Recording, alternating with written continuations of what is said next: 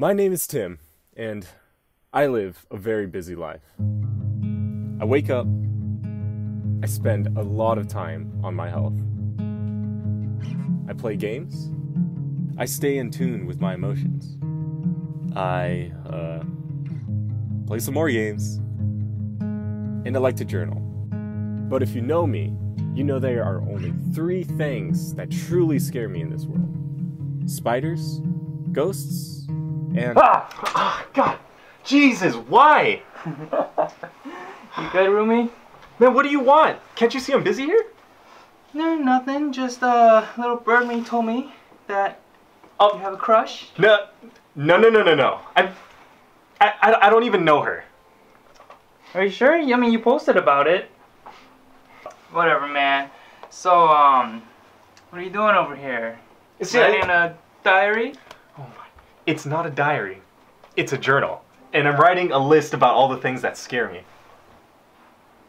So, girls? No, that's ridiculous. I'm not even scared of them. It's just... And girls. I've never had a girlfriend. I mean, but if you're as busy as me, who even has the time?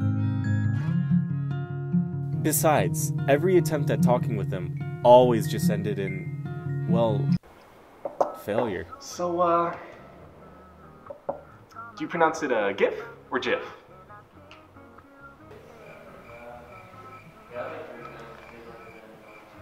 Oh my gosh, isn't my hair so cute? And like this jacket was like $500. Oh my god, is that a spider? And this was like from Paris. It's so bougie, so nice. Oh my gosh, look at my bracelet. No! It's so hairy! What do you mean? Oh, no, not my arm? No, not you. So rude. Not you, I meant the spider. You're not even that hairy.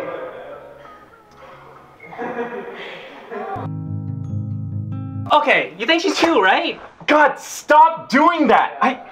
You think she's cute? Yeah, I guess, but like, I don't even know her. But I want to, so all of that's going to change. Because today, I met someone.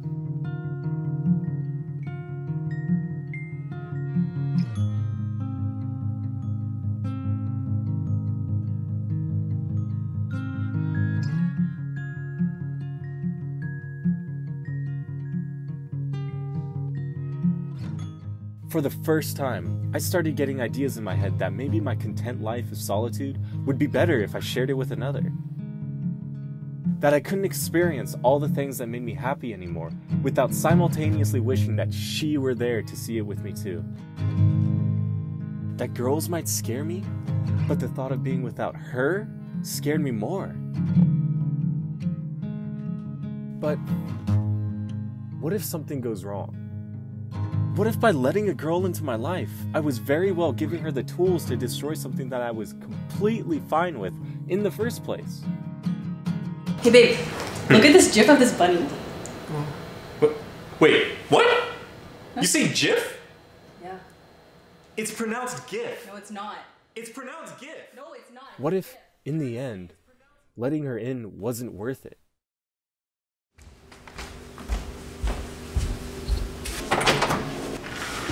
It's pronounced GIF, you idiot!